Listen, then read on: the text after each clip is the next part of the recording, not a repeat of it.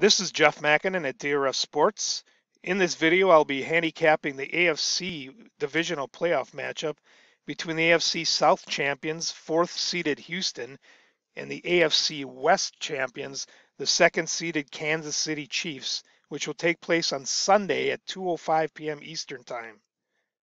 I'll be utilizing the DRF Sports matchup tool, which is included as part of your DRF Sports subscription.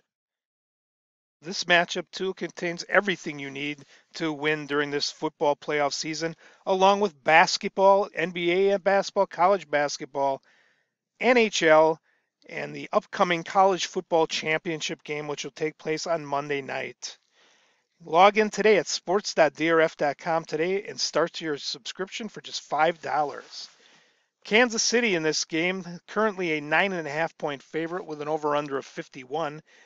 The line has moved from Kansas City -9 and an over-under of 48.5, so it has moved up significantly, 2.5 points to the over here, moving up from 48.5 to 51. As I usually do, I'll look at our rating systems first. Game Simulator Estimate number 1 projects Kansas City to win 27-21. This represents 3.5 points of value to the Texans and 3 points to the under. 27-22 is our projection in estimate number 2. Again, 4.5 points to the Texans of line value here, and the under for 2.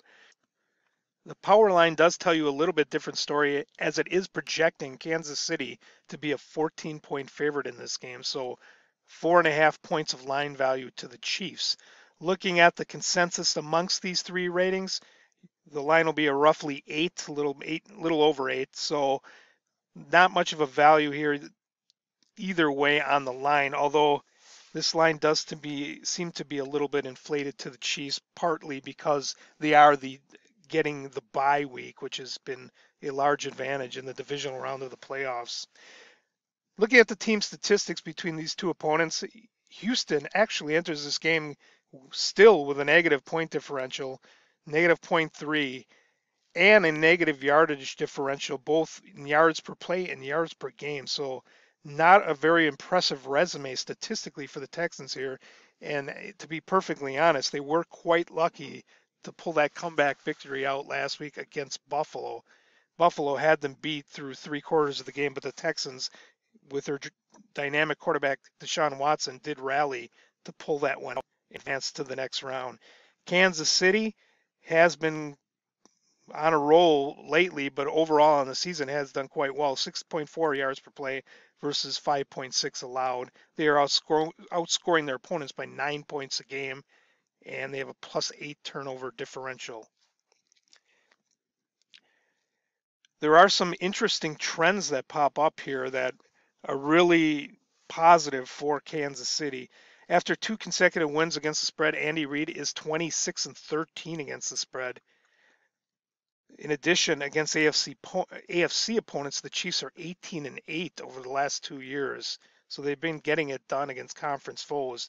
They're 7-1 against the spread versus teams who pass the ball for 61% or better completion percentage in the second half of the year this year. So part of that goes to the fact that the Chiefs have been covering the spread. They're on quite a roll, but they have matched up with opponents who pass the ball well lately.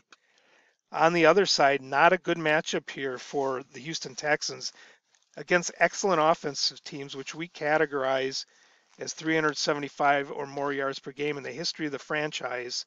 In the second half of the season, they're just 8-20 against the spread.